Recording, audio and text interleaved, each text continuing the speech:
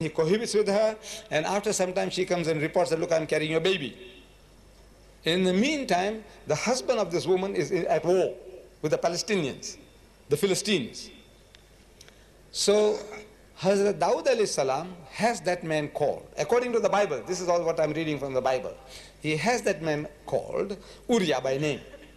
That's also in the Bible, Uriah. He calls him and, says, look, man, he makes him drunk and feeds him, thinking that this guy, after all that night of, eating and drinking, he will go back to his house and probably he will sleep with his wife.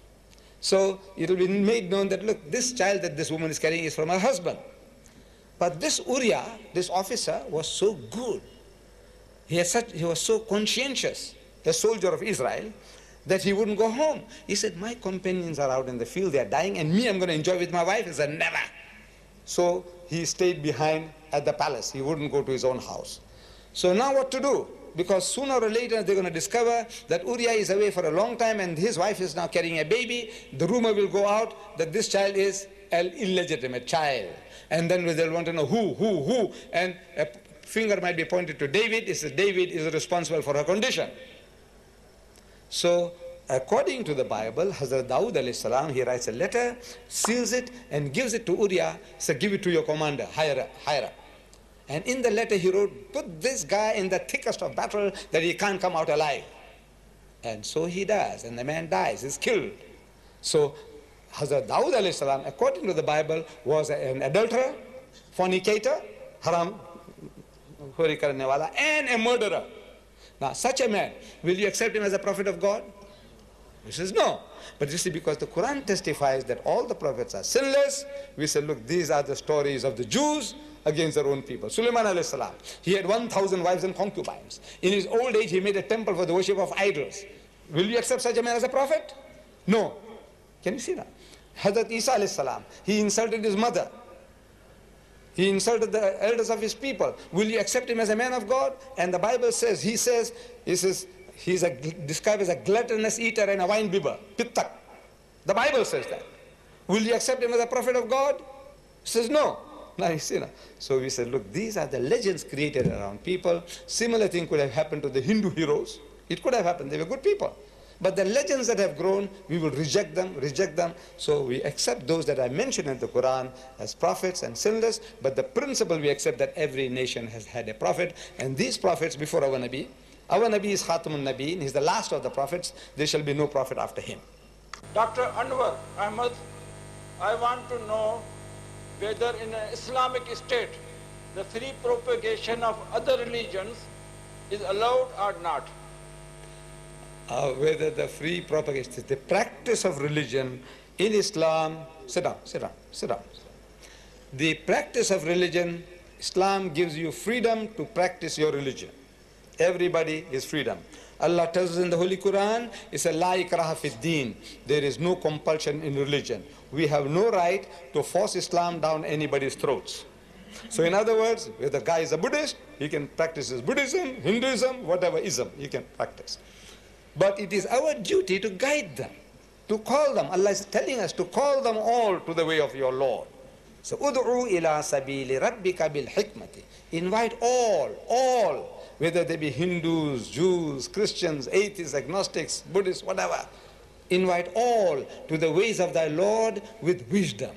Wal maw'izatil hasanat, and with beautiful preaching. Wajadilhum billati ahsan, and reason with them in the ways that are best and most gracious. This is our duty. Freedom of religion allowed, but we can't force our religion down people's throats. There is a question here. It says here, what was the actual word uttered by Jesus for comforter? By Mr. Khalid Niyaz is asking this question. See, the actual word, the Quran says, min ba'da ismuhu Ahmad. A messenger coming after me whose name shall be Ahmad. But in the Christian scriptures, in the tradition, they have lost it utterly. So they got 2,000 different names. So only thing left for us to do is now to reason, to deduce, which we have been doing all along. The word there is not to be found. There is no word uttered by Jesus which is recorded. A question from ladies. The ladies are asking him. Yes, Ben. Assalamu alaikum.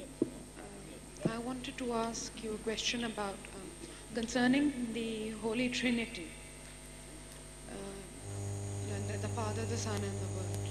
I know we don't believe in it. It's wrong, and I know we don't believe in it. Now, but the Christian argues, why is it so difficult for us to believe in it? Like everything has three dimensions.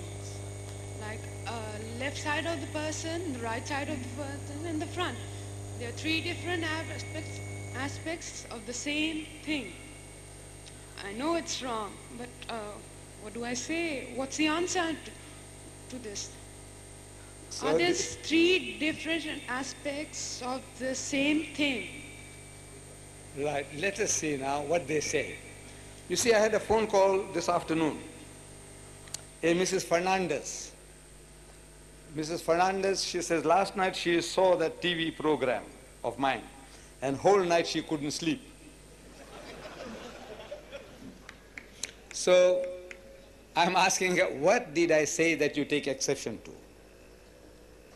So she said, you said, I can't remember, but she said, I'm not denying it. She said, I said that the Christians are worshipping Jesus as God. That's what I had said, supposed to have said. I can't remember what I said, but she said, and I'm prepared to agree that I could have said that. That the Christians are worshipping Jesus as God, that he is their God. So she says, no, he is not God, he is only a prophet of God, like Muhammad. So I said, look, there's no problem then. Between you and me, there is no problem, because we also believe that Jesus was a mighty messenger of God, not just a prophet, but a great prophet, like Muhammad sallallahu alaihi wasallam. But I said, what church do you belong to? So she said she is a Roman Catholic. So I said, look, if you are a Roman Catholic, then you believe in the Holy Trinity. So she said, yes. See, without knowing that, you can't argue with people. She says, you are attributing to Christians that we say Jesus is God, and he says Jesus is not God. That means, I said, look, what church? She said, Roman Catholic. I said, if you are a Roman Catholic, I said, that means you believe in the Holy Trinity. She said, yes. So I said, in your catechism, in your book of instructions, it says that the Father is God, the Son is God, and the Holy Ghost is God. But they are not three gods, but one God. I said, is that right? She said, yes. I said, your book continues, your catechism.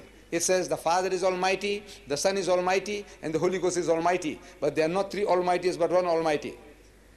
Is that what it says? She said, yes. I said, it continues. The Father is a person, the Son is a person, and the Holy Ghost is a person. But they are not three persons, but one person. Does it say that? She said, yes. So I said, that is what I'm telling you. That look, this is the most nonsensical thing you are saying. Person, person, person. But not three persons, but one person. What language is that? That's not English. Can you see? It's very easy just to say bamboozle people. You see, look, we get bamboozled. You know, we get bluffed. The person is speaking English, and she's speaking meticulous English, this lady. She's speaking beautiful English. You know, she's got control over the language. But now when I'm asking a simple, basic question, person, person, person. But you say, not three persons, but one person. Does it make sense? Does it make sense? No, it doesn't. So you say, you believe that the Father is there, the Son is there, and the Holy Ghost is there.